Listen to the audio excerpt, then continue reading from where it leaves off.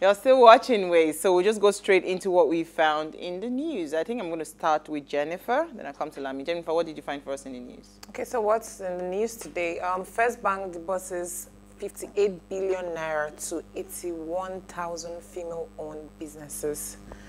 So the CEO is saying he wants to support businesses owned by women just to keep them going, and they are going to see them through from the first stage of the business to when they can stand up on their own.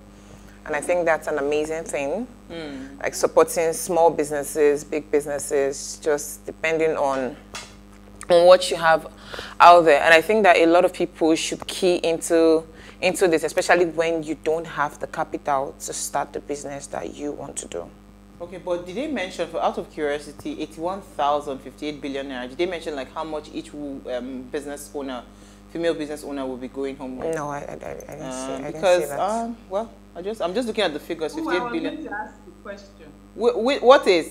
What's the question? Mentally, I was trying to calculate it. 1,000 businesses. How much would you? In 58 billion naira. Well, I'm not a mathematician. My math is very bad, so, okay, so I wouldn't want to comment on that. But nevertheless, that's a very good one, and they should be commended for doing that. Yeah, they honestly, it's commendable, because the truth is, a lot of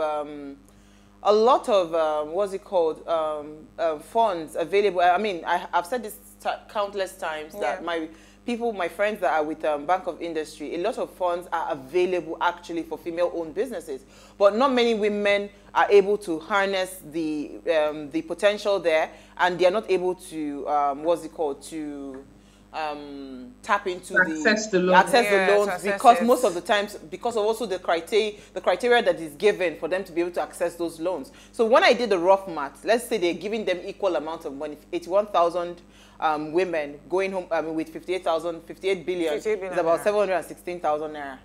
So that's less than 800K, you know. Well, so it's small businesses, really. It's small businesses, yeah. And if it's just for you to just start off, but that's very commendable anyway. I think you'll be amazed with what women can do with 800,000 naira in their business. Yeah, especially with the current economy right now. I'm just hoping, what kind of fund is it?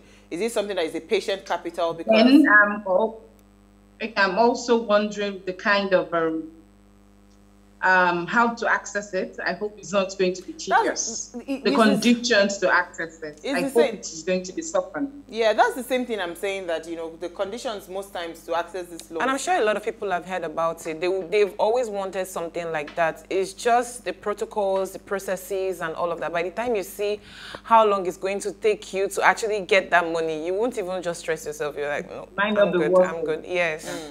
Absolutely. All right, so Lami, what did you find for us in the news?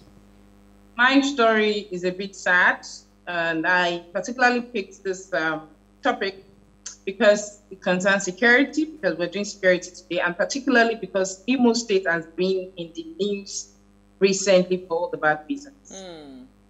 And in as much as I'm not a security expert, I really do not know what's going on there.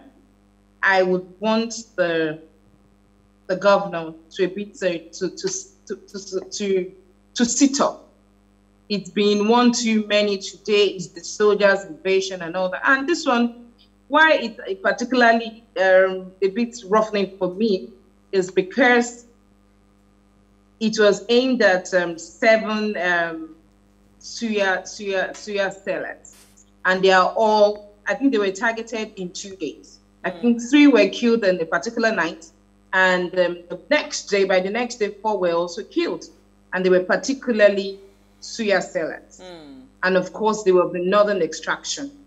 So this is a bit worrisome, so that it does not ignite tribal, war.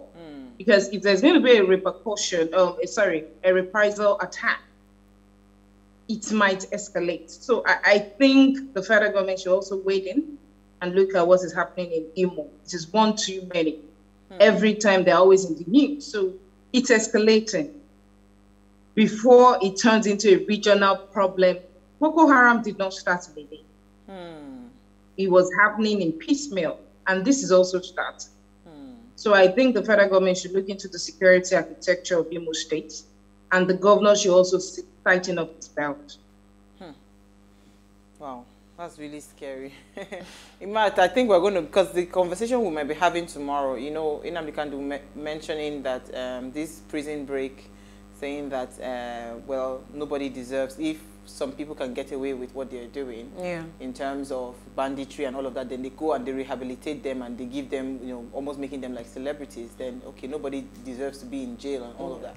So my question was, I mean, should we, because somebody is doing wrong, we now also do our own wrong, you know, just to justify, you know, it doesn't make any sense. But the truth is, when anarchy is sustained in a community, a country, what happens?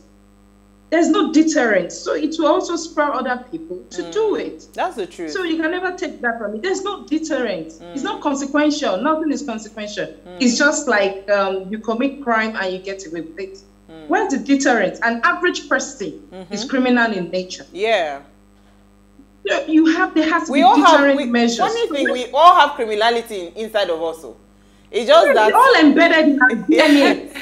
It's just morals. So is this form of deterrence that keeps us all in check. So when some people are getting patted on the back, and some other people, because they are from this part of the country or something, are also sent to the prison, what happens? It's going to spur up, it's going to escalate issues.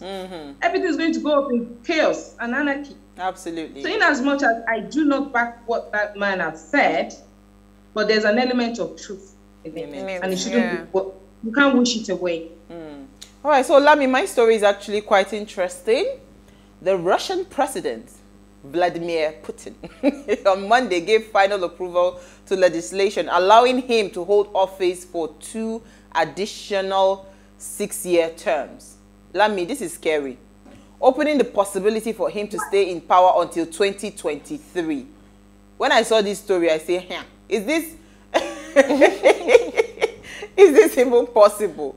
But Lami, you are the lawyer. Tell me, is this even legal?